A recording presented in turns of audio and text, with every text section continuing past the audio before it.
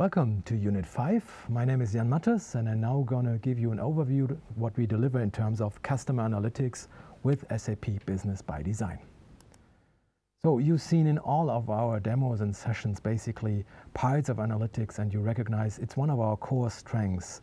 Nevertheless, I want to shed more light on what we can really do here in terms of customer analytics. So basically having a view about your customer engagement, of your teams, your products, and of course your customers itself. So it is basically that we provide the embedded tracking and planning functionalities and also enable especially the business users to analyze and to simulate what they can achieve with their sales opportunities. So by this we basically enable the users to have an interactive drill down with the predefined key figures and also to extend those if this is really needed.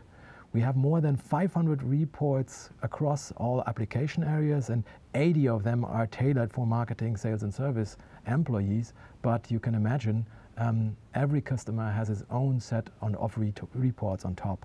And this is again one of our key strengths.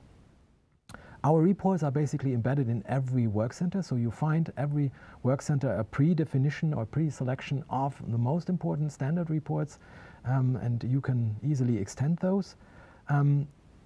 Customer analytics is in itself not a big difference compared to other analytical areas. We mainly support the managers and the employees of marketing, sales and service. So we have a set of predefined key figures like net sales, number of contacts, and we of course have the customer specific characteristics, and the most prominent ones are my sales organization, my distribution channels.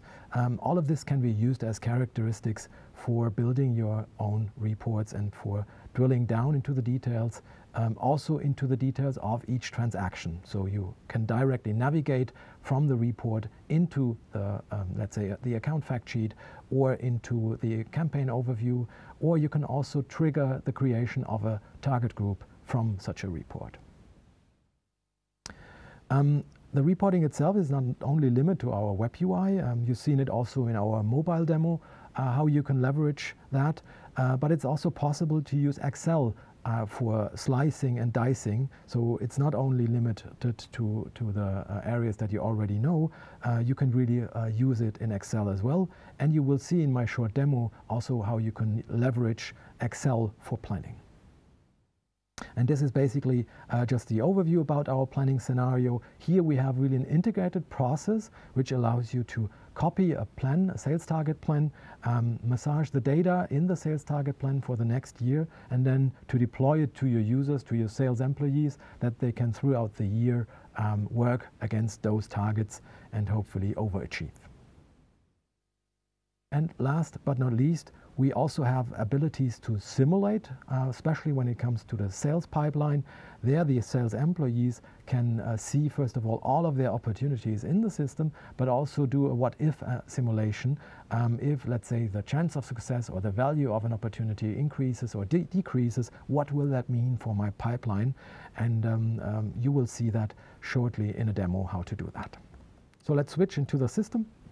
This is an overview I have defined, mainly embedded predefined reports like the sales order volume or the lead funnel. You see here a couple of key figures. I have also here my handcrafted KPI, marketing generated revenue, and the number of critical payment activities. This can be the starting point to drill down into the details. But I want to show you now basically how a sales manager can now define sales targets to set really specific targets on organizational levels.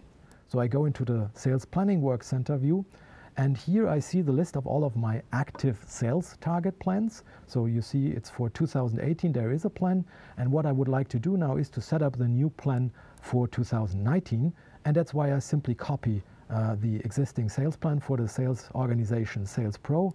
I simply need to change here the year and say, okay, it's from January 2019 until December 2019. Assignments and plan currency stay all the same. Also the dimensions, the planning dimensions I want to be using. You see it's on employees, so here are the employees working for my area of responsibility as a manager, and also in which sales units they are organized. So you see it's a couple of sales units, Sales Pro, Fresno, and Canton. I don't want to change that. To make life very simple, I simply click here on Next. Now I can easily decide what data I want to copy. So I can also select here the year, let's say 2017 or 16, if I want to use that as a basis. My life is way easier if I simply can select existing data and use that as a starting point. I define here what I want to see and what I want to copy, and then I get a view of the already achieved targets for that year. So this is now 2018. You see not too much data because this is a reference system in there, but nevertheless, I want to use that as a basis for my new plan. I confirm here with Next, and then I simply click here on Finish, and with that, the new plan is created now exactly with the figures from 2018, but because, well, basically, I want to achieve, of course, more. So that's why I now go into the details, and in Excel, I'm able then to really massage the data and change the data as per my needs. And you see in a few seconds how powerful that is. So first of all, this is the data I copied. You see I pre-populated all of this data into my new plan. So you see here are the sales units in which my team is organized. It's basically 3 sales units.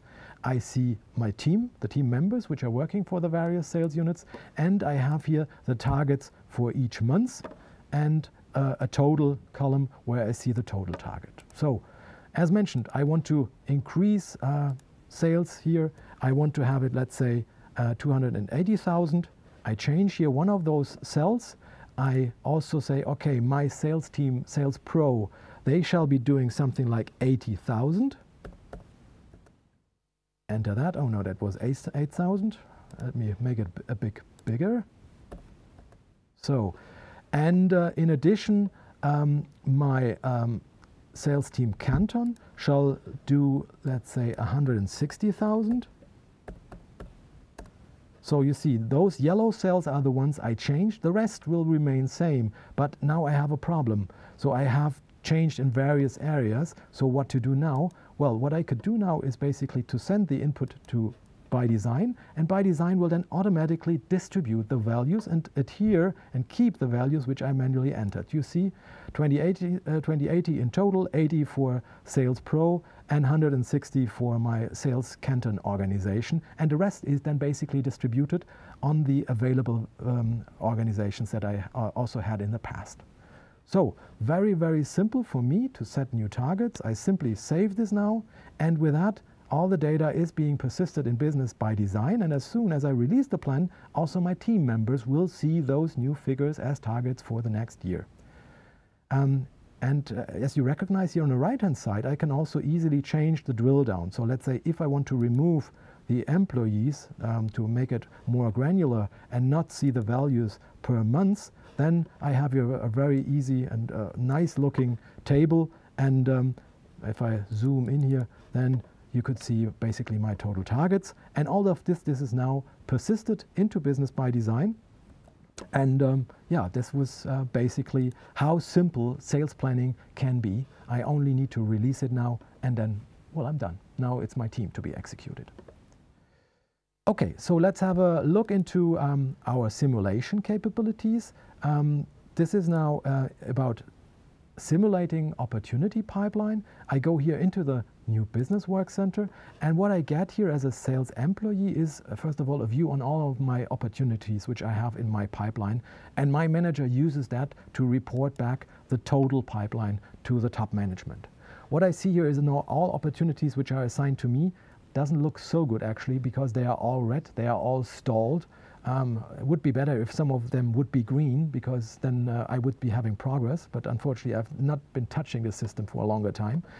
What I could do now for all those opportunities is to start simulation mode, and with that I can see here really the details of all the opportunities, and if I, let's say, increase here the chance of success of some of the opportunities to 80%, then you see also it's directly depicting here in my sales pipeline the size of the individual bubbles change. I can also change here, let's say, the value, the absolute values of an individual opportunity, and then see how my pipeline evolves and changes with that.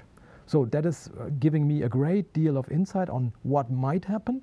And if I'm happy with that, then I simply need to change the opportunities and click here on save. And then every opportunity which I now changed will be saved and will be made transparent to my manager. If I'm not so confident, then I can also easily cancel here the simulation, and then all will be looking as before. So much for simulation and target planning functionalities.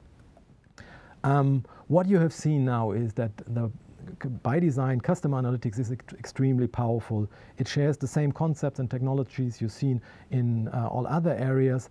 And in addition, it also provides detailed target planning and setting functionality. You can simulate your sales pipeline. You can view your sales pipeline in a what-if approach, and basically directly navigate to business entities and business data, and also trigger actions like creation of target groups. I hope you liked what you've seen, and stay tuned for the last session of this week.